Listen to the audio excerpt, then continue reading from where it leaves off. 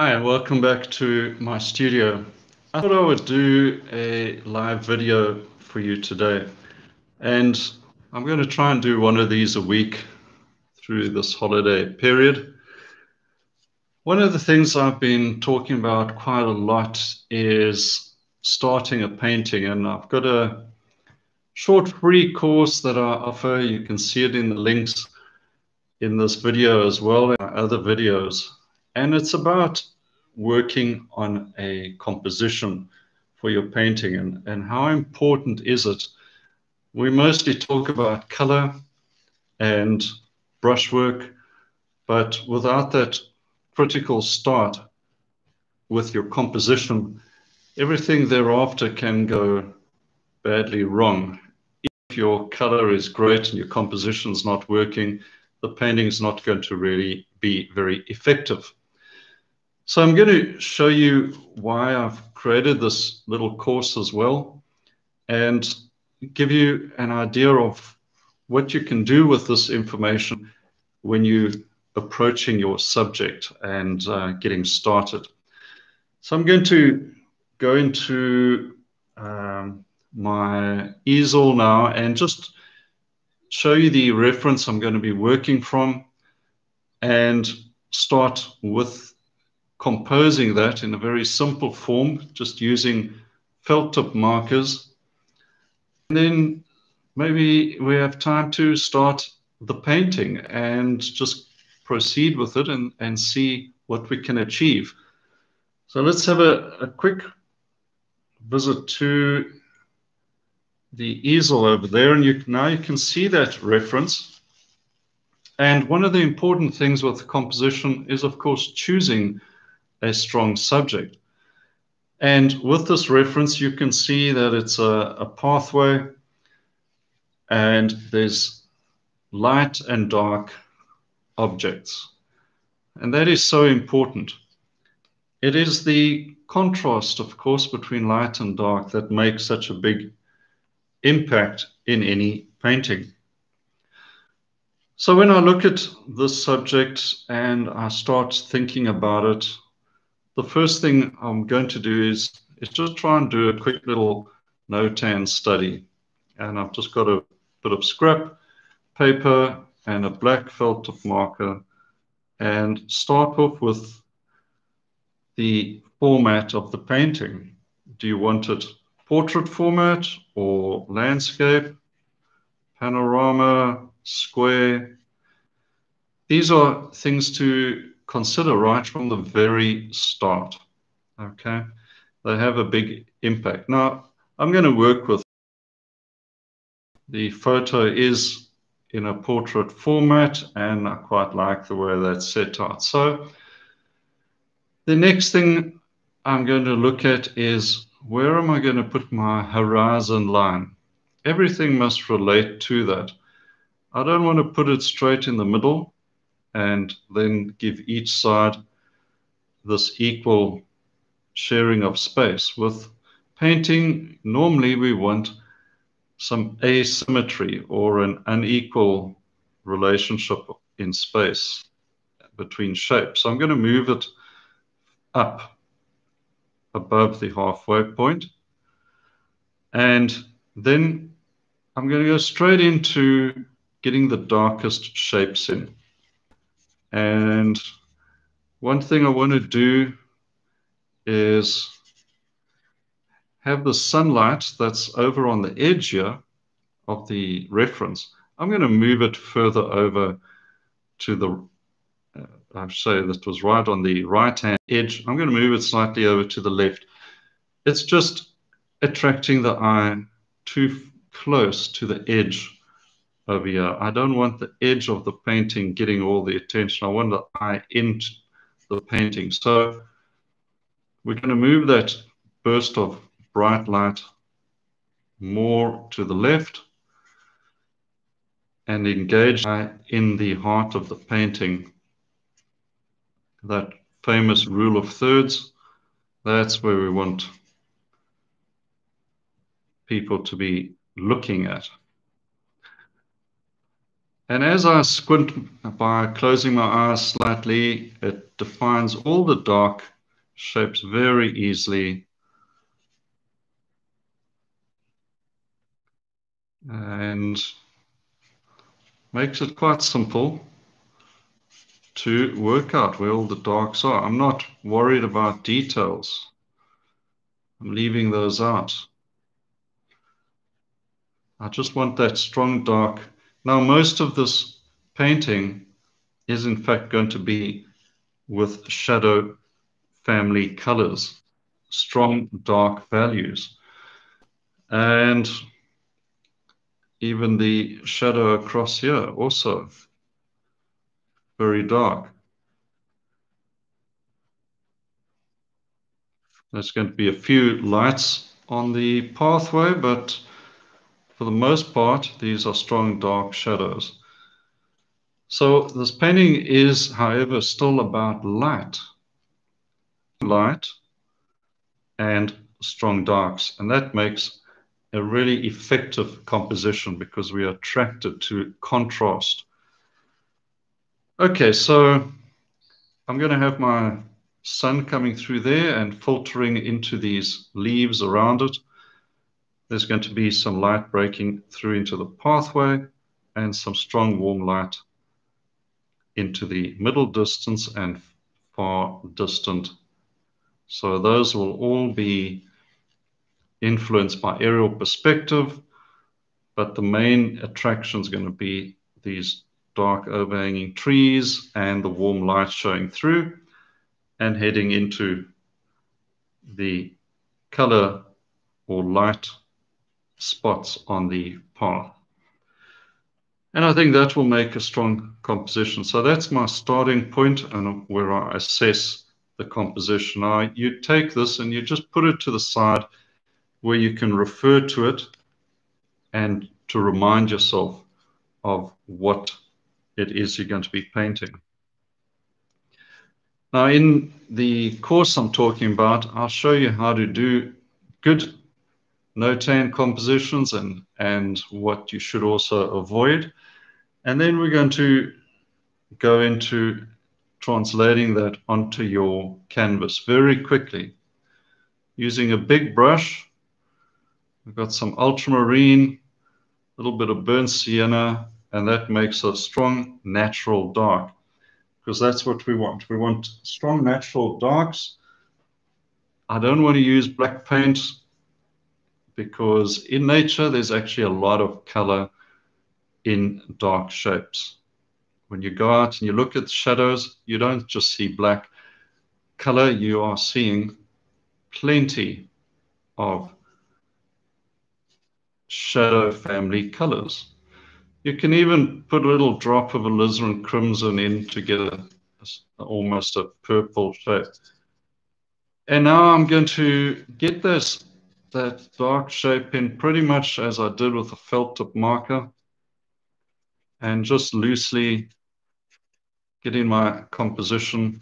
There was that horizon line and get this all into place. There'll be lots of sky holes in this, making quite an effective composition. All right, here's a question there. Liz, would you not just be guided by the picture for orientation? Very often, I will look at a photograph and try and decide if I need to crop that photo. Sometimes a photographer, when you're working with stock photos especially, and you're looking for something like that, a photographer is very often looking at a subject differently to a painter. Very often a photographer is going to actually put something in the center of the photo as the focal point, whereas as a painter, I don't want that. The problem with painting from photographs is we are very much influenced into painting the entire scene as it appears in the photo. But the correct approach is ask yourself, how much can I crop down in this photo? Do I have to follow it as it appears?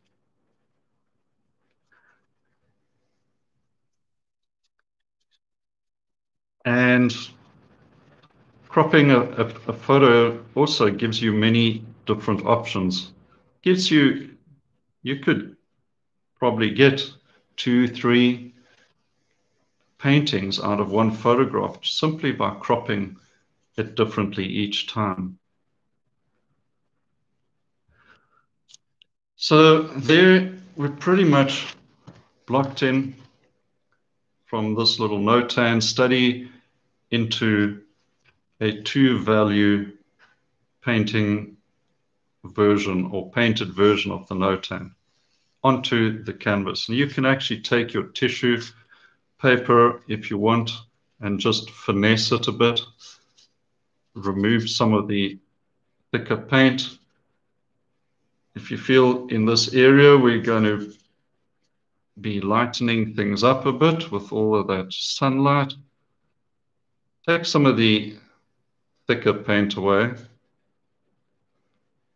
and you'll easily paint straight over it. You basically stained your canvas. Over here as well, a bit more light. It'll be what we'd say is a middle value, a light middle value or a dark middle value. This is going to be a middle value, but a lighter one. So I just want to get some of that.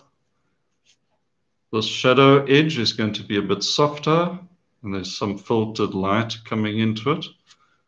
I'll lighten that up a little. And these holes on the pathway are very much like sky holes in a tree. But this is fine. I'll leave that as it is. And for the rest, that'll do.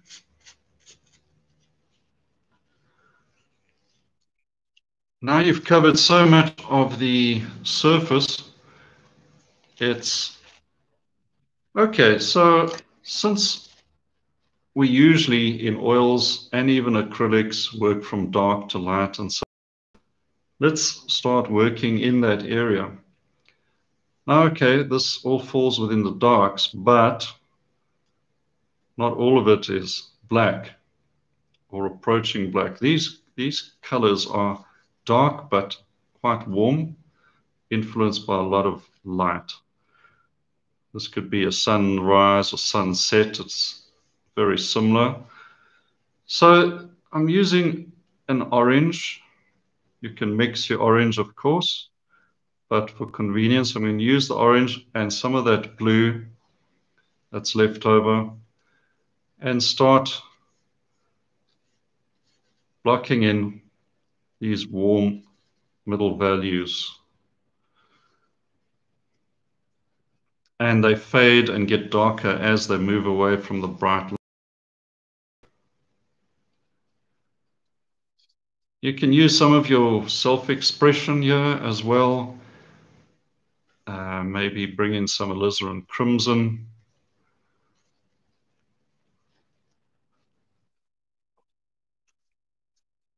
And you can see how easy that goes straight over wet ultramarine mix.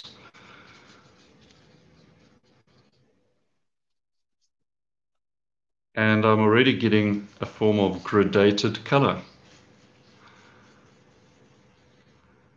And over here, furthest away, it's quite a strong shadow, but it's also got to be cool.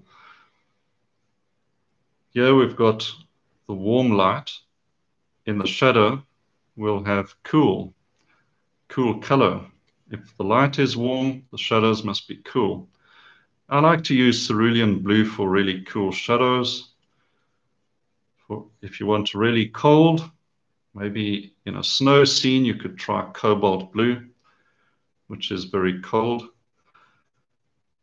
in color temperature.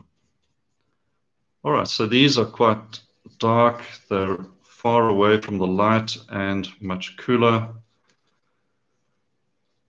And we're just finessing that a little. Soften these edges. The gradations are normally quite gentle. So we got that in. There's some warm light on the top of the tree. Just look where else you're seeing this.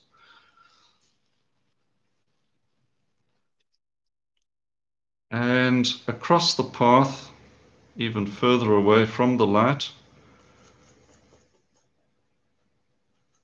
it must be quite cool. So mostly cerulean, a little bit of that orange. I'm getting quite a cool light here onto that grass. So that's fine.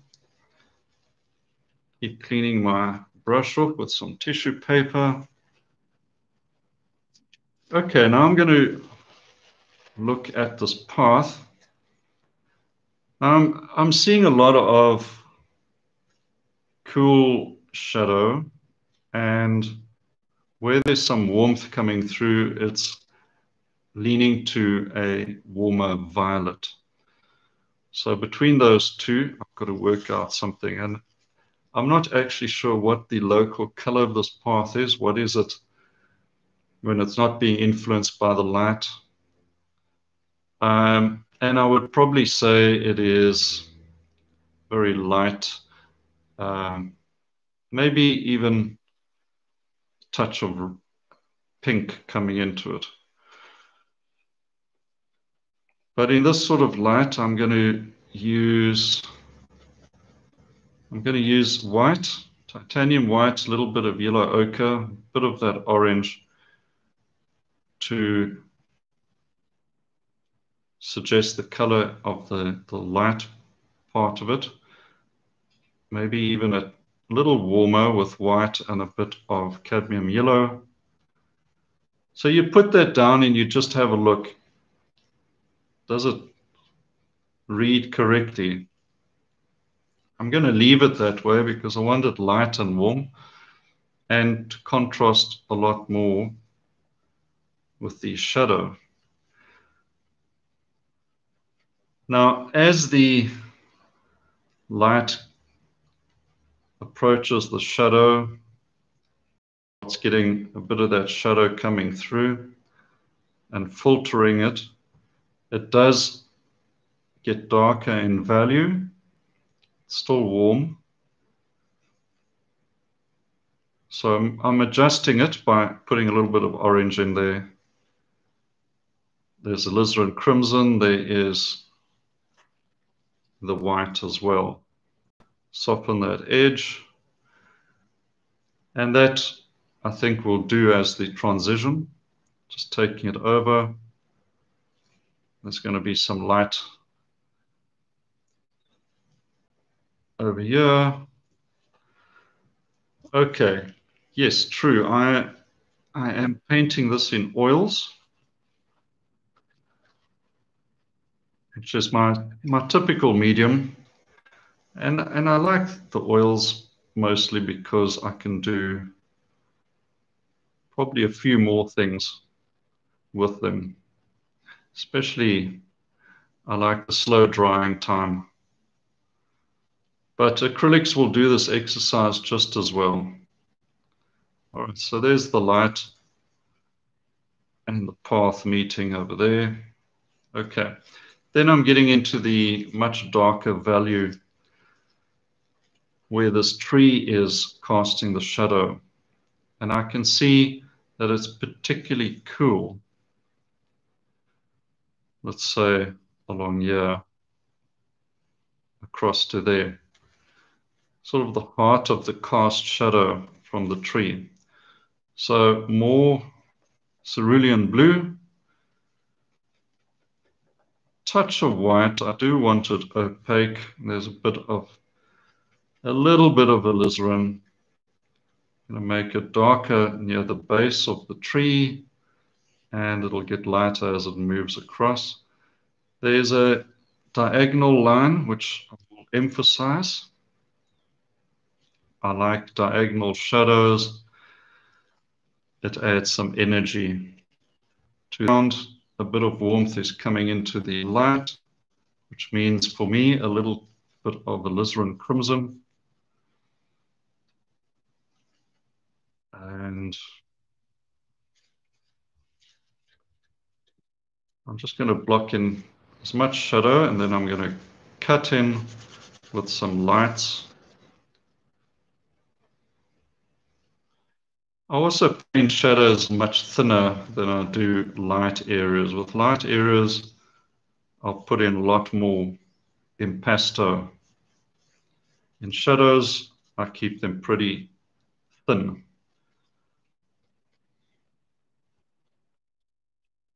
All right, so I'll come back over that with some impasto shadows. Let's have a look at the middle value colors in the landscape beyond, as well as some of those sky holes, and then we'll come back to this light.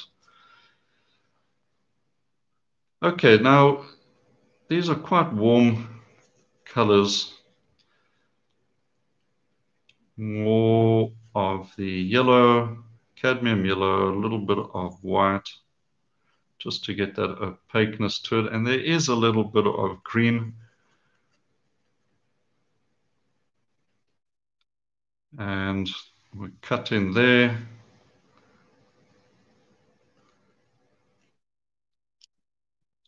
And we go right up. This tree can come down a bit. Actually, it's a bit high. So this will all really landscape showing through. Just block that in fairly quickly. This is, as I said, still a block-in stage, and I'll refine shapes as we go.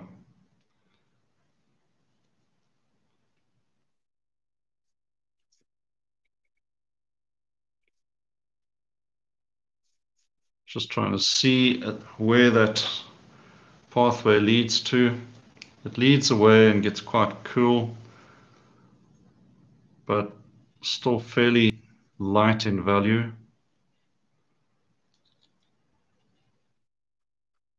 And then there's a shadow along the path. Okay, I must have a relook at this tree. I'm going to just relate it. And actually, I'm going to put it here. There. And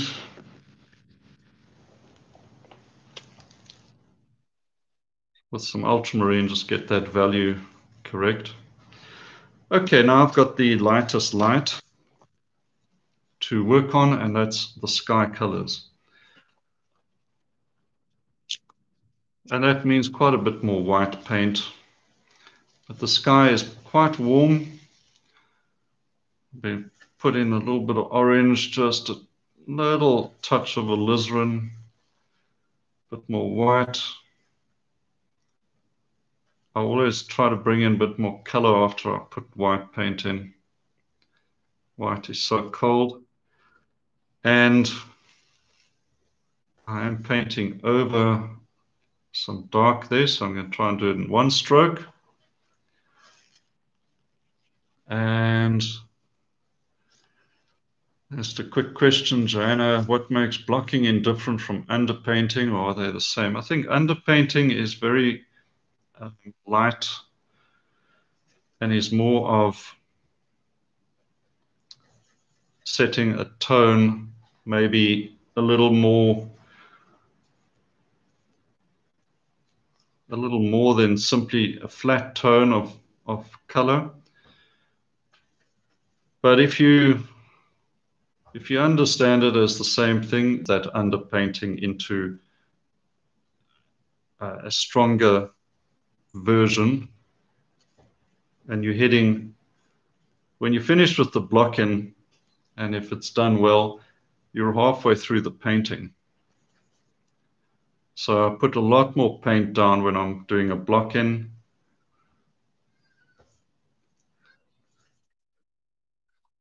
It's just about getting the big shapes, and you could say perhaps in your block-in you end up with 10 to 14 shapes with quite a lot of paint as well. From that point on, you can just develop them fairly quickly to finish your painting. I always say, if you get this stage right, you got your composition and your blocking done, you're halfway home.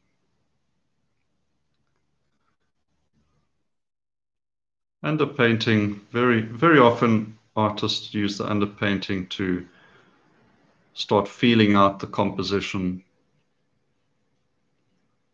But we're going further now. Now I'm just adjusting a few of those shapes there. Just I want them a little lighter. I want to cut in there a bit. And even that is starting to suggest the distant countryside. You could take a few, play around with color temperature, a few warmer.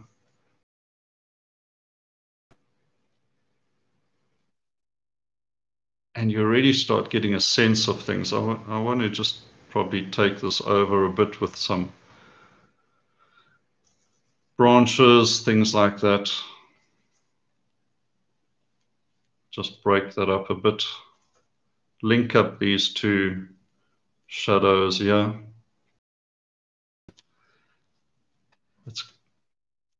I should have done that earlier. And I'm painting straight over those lights. So I've just got to make a quick brush stroke. Otherwise, I mix into those whites and my shadows disappear. You want to keep white paint out of your shadow colors.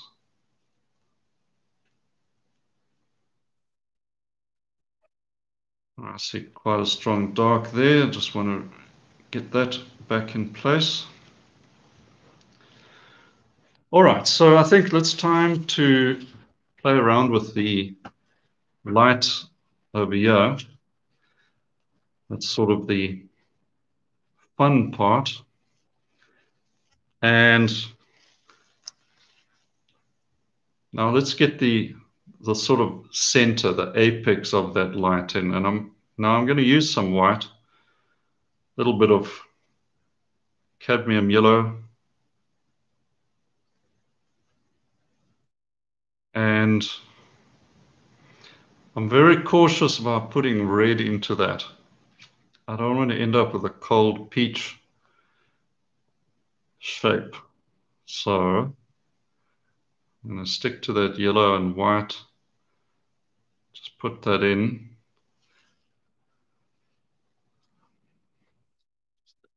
I will make it smaller. So now let's get some of that orange. Let's get some of that cadmium yellow. And it rapidly change it.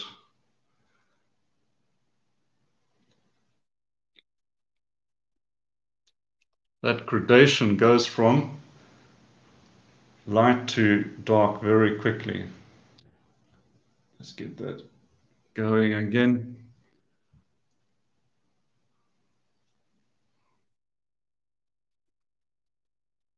Now the branches and things like that, I can go over those just now. Let's just work on a gradation of color.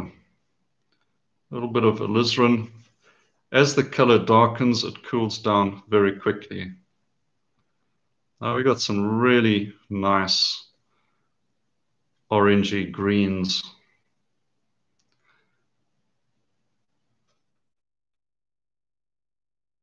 And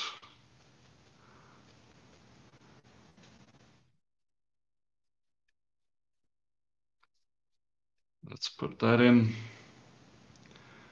So the light is filtering downwards and moving from orange to warm greens. And of course, that means it's cooling down pretty quickly. Over here, just a glow of more of a burnt sienna. Let's bring some yellow into it. And that's probably too light. A little touch of ultramarine. That's better. This will just help to define the shape a bit as well. Very little white paint to shadows, as I've said, and of course when you're dealing with this sunset or sunrise silhouette, very little light in the form of white paint must come into it. You'll lose those colors so fast with white, it's just too cold. Right, quite a bit more ultramarine as we get up to here. I can bring just a touch of orange into that. I don't want it too cold.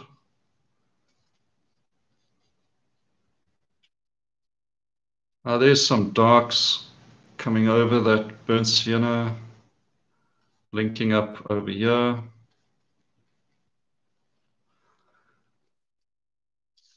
Over there, the coldest yet, so I've thrown in a little bit of cerulean. I'll break up these edges slightly.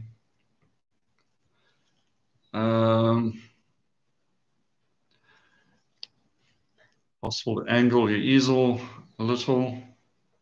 Not at this moment, Liz.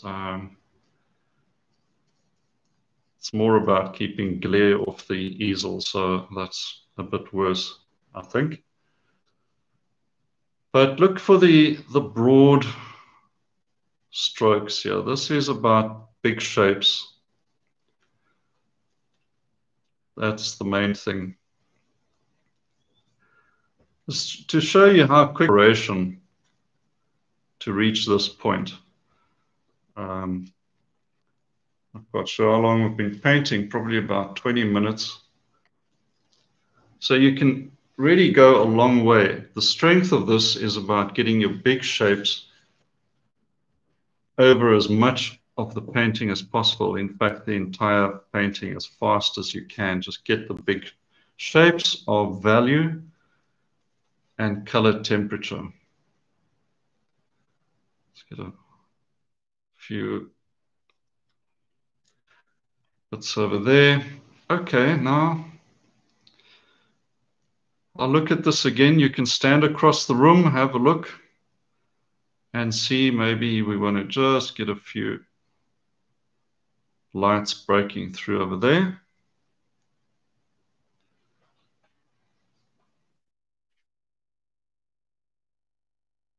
Soften edges. As you develop the painting, keep softening up edges, except where you want a firm edge to attract the eye.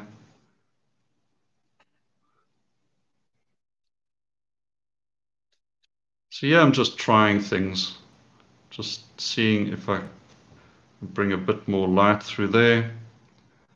Definitely a bit more green coming down here, filtering through, actually coming right through to there. And then I can obviously go over these lights with some dark shapes to suggest branches or even some clusters of leaves. But I'm certainly not going to try and paint individual leaves. That's not what we're about. We're about letting the big shapes suggest. Suggestion is, for the impressionist, it's fundamental. We want to suggest things, not paint in tremendous detail. A bit more warmth over here. Perhaps that's a bit too light. A bit of burnt sienna. Okay, I'm going to leave that for now over there. And we're going to look at this shadow. So a bit of that cerulean, some alizarin. What do you do with a shadow to make it? Maybe play around with color temperature. The value is fairly established. You've got to keep the value. Right from the very start, we've worked this out as a strong dark, and we can't lose that. It has to remain. So all we can do is play temperature and shift that around.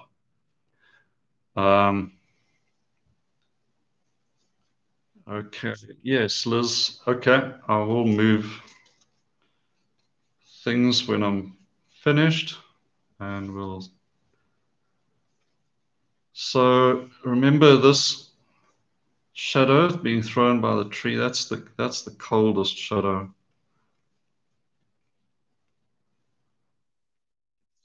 And it will get more light into it as we get here where there's more filtered light.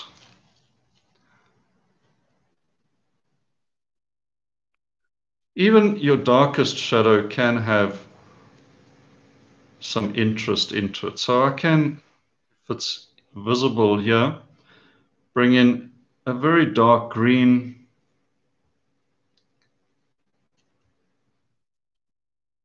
And over here, this actually is quite a strong edge in a more or less the focal point of the painting. So we want a fairly strong contrast between light and dark here. Going up to here. And this strong edge kind of helps to lead the eye as well. A bit more over there. And the painting just begins to fall into place by itself. And I have used a number 8 brush. This is actually a number 6, but it's quite worn, it's quite spread out. Try and keep the little brushes away for as long as possible.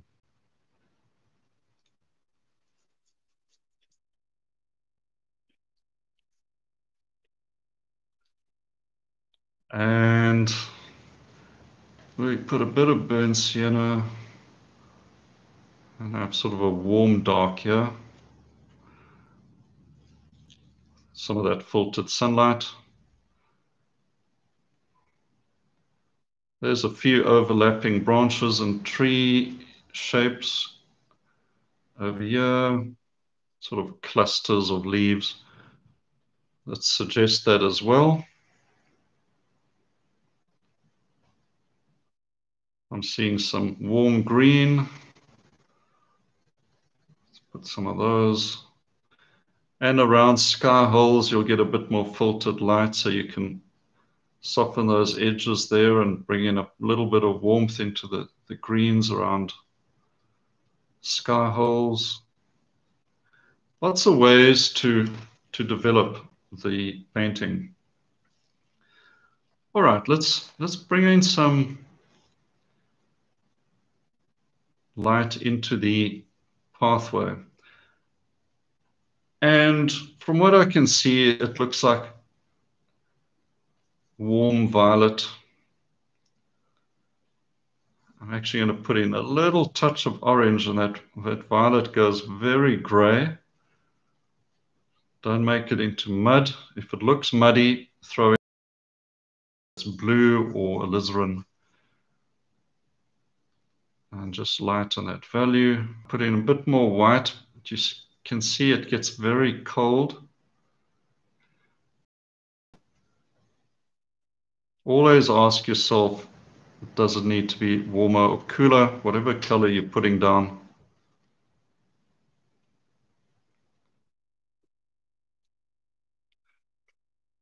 And there's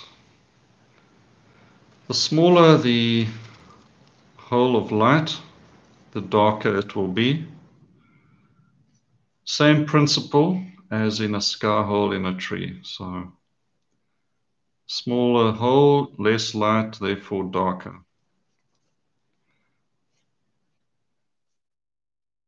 And yeah, I think it pretty much is suggesting the light coming through,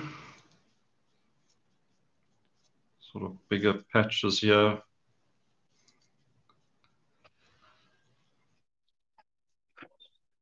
When you develop your painting in the final stage, stand across the room, have a look, and see. And you may notice what needs to be changed.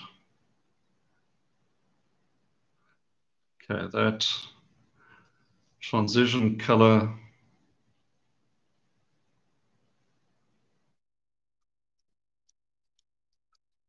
I could use a larger brush and just drop in one shape there, but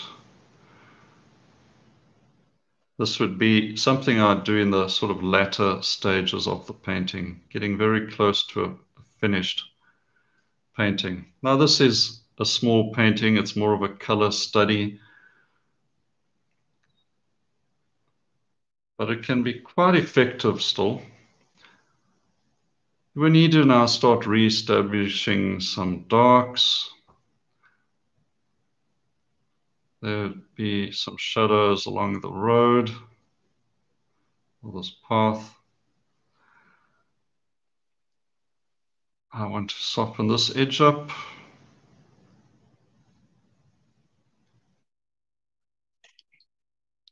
Okay, these dark lines are too big, of course. So some warm white, just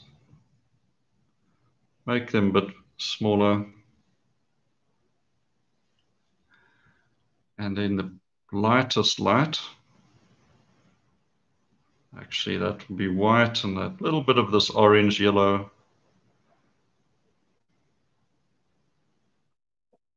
With some strong impasto. Let's widen that up a bit.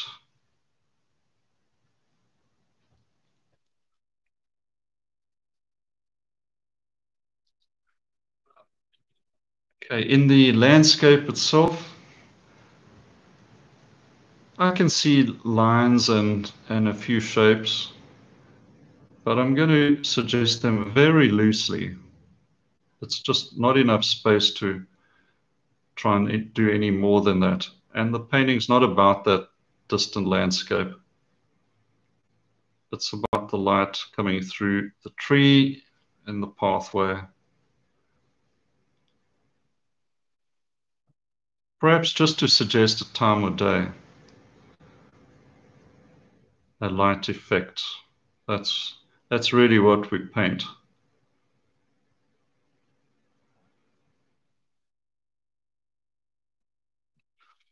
I've taken this further than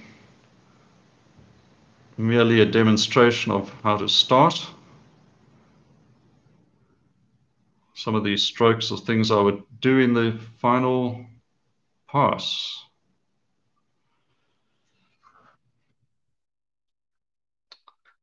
I've taken that a bit too low.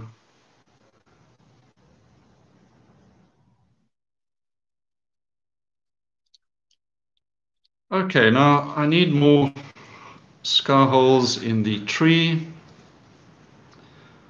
The sky is a warm light.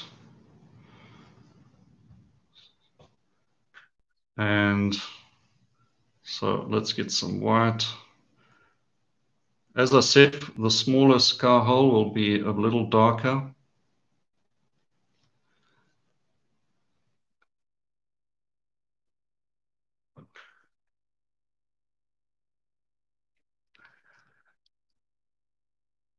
But you do it as you need. All right, these sky holes further away from the sunlight will get cooler. So there is cerulean, there's white, little touch of yellow, and it makes it almost a bluish green. But that's, to my mind, that's what happens when you got light in this sort of yellow spectrum and a blue sky, you get that greenish, a light greenish look.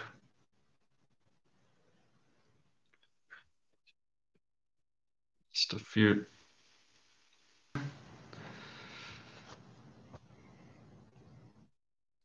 I think we can get a little bit more adventurous around here.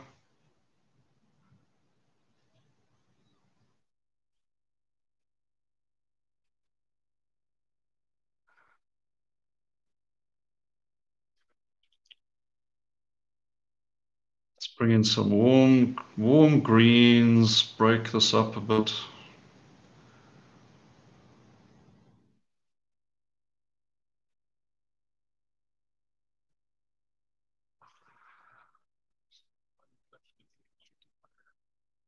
All right, now we've got some branches and things like that going across the source of light.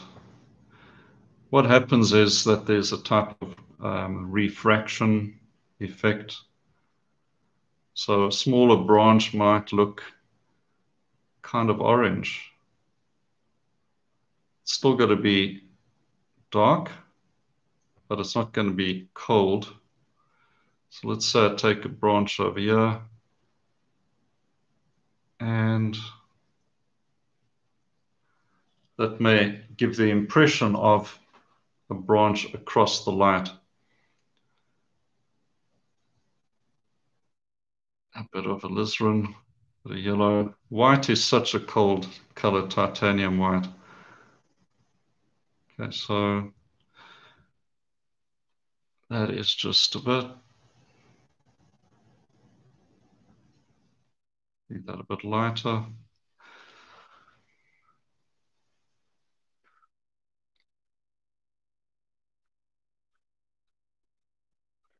Okay, so I just cut in a bit and you can see that branch.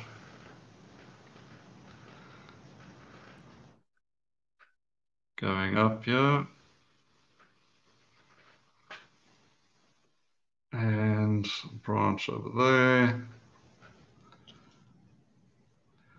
And let's just put one in here.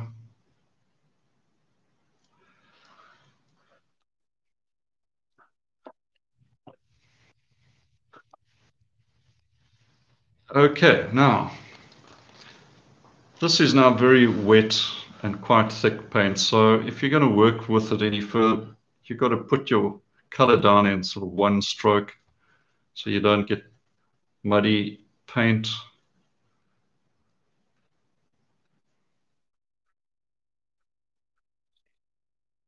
But I'm going to just put a few lights in there.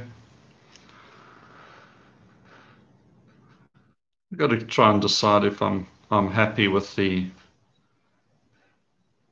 lightest light.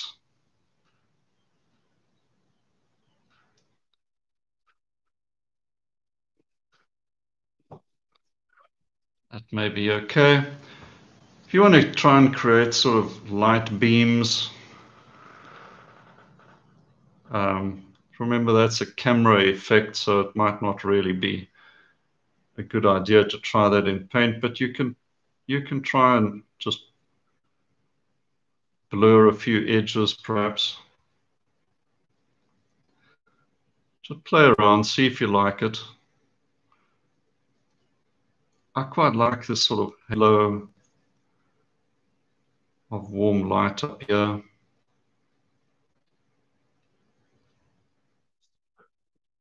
Decide if that works.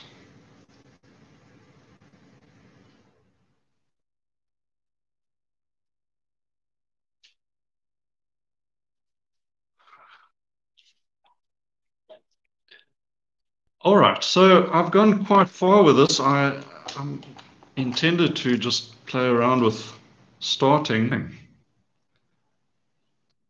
Let's just suggest a few holes up in here. A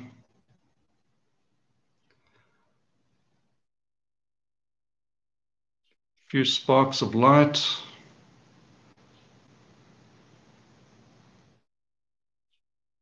I'm going to bring in a little highlight or two in that landscape. Just take the eye into the distance.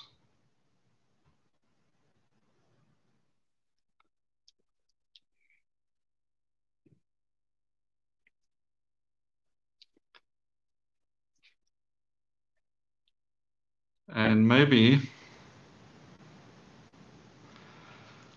we're feeling adventurous, we can even have a figure, add a bit of scale.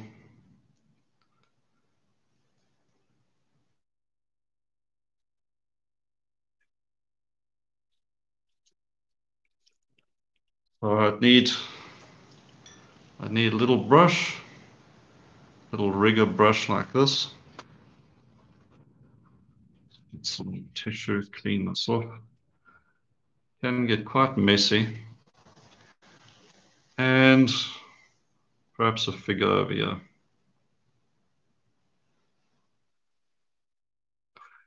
And it's mostly just sort of a pear shape. And then a leg and another one longer than the other. Small head. Make one leg quite a bit longer than the other. It does suggest walking. Shadow. Just need to cut in a little.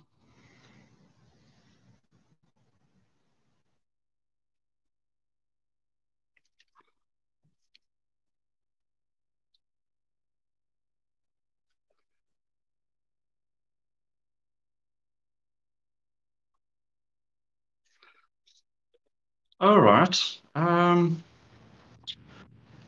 think that is about all I can show you at the moment. And let's get the tape off. And just get a clean edge and have a look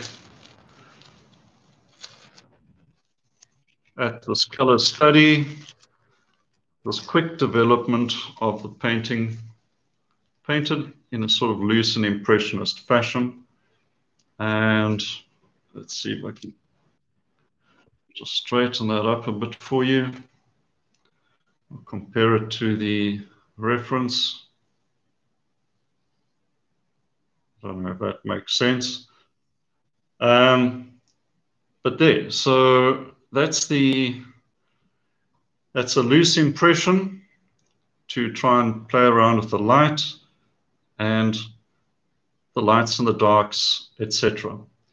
So you can definitely have a look at the little free course, see how you can learn how to take your reference to the dark black and white 2-value notan study, translate that onto your canvas, and then go over it and develop the colors. All right.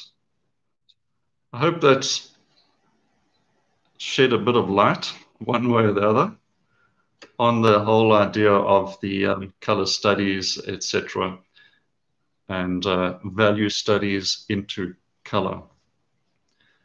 And try it out for yourself. Just play around with it and have fun. And I'll be doing a few more of these little live, maybe one a week for the next 3 weeks into the new year. Well, have fun with that, and see you again soon. And please, I hope you, and we'll talk again soon. Cheers for now.